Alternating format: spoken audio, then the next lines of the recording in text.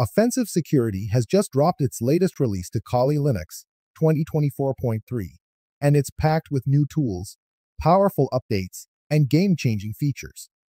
Whether you are a hacker or a cybersecurity enthusiast, you would love this update. Let's jump in and find out what's new in this Kali update. Kali Linux 2024.3 introduces 11 exciting new tools that will give you an edge in your cybersecurity adventures.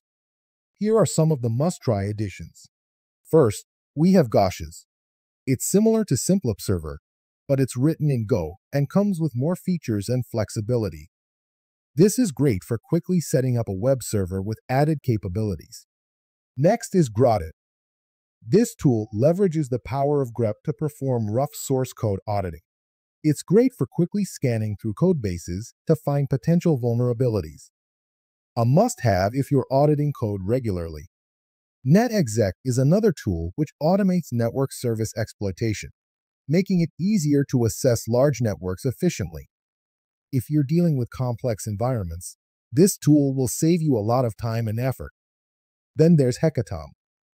This tool allows you to extract and decrypt credentials from all domain computers. It's like having a master key to unlock credentials across a network, making it invaluable for penetration testers looking to gain deeper access. And that's not all. There are also tools like MixCheck for email security, NetScanner for network diagnostics, SprayHound for password spraying, SQLMC for SQL injection checks, GSocket for secure communication, and Obsidian for flexible note-taking. But the updates don't stop there. For all the mobile pentesters, Kali NetHunter Pro has expanded its support. It now includes devices with Qualcomm Snapdragon SDM845 SoC, like the OnePlus 6, Shift 6 MQ, and Xiaomi Pocophone F1. So, your hacking tools can go wherever you go. Now, let's talk about the major changes happening behind the scenes. One of the biggest updates is the transition to Python 3.12. This update has been a bit of a roller coaster, as it involved removing deprecated APIs and fixing broken packages, a monumental effort by the Kali team. Python 3.12 isn't the default just yet, but it will be in the next release, Kali 2024.4. So heads up, Python users. This will change how you install packages. Pip will no longer be an option, so make sure you're prepared for this shift. If you're on Kali rolling, you may have noticed updates slowing down a bit. This was due to the ongoing transition to Python 3.12, which temporarily blocked other packages from being released. But don't worry, this slowdown is temporary.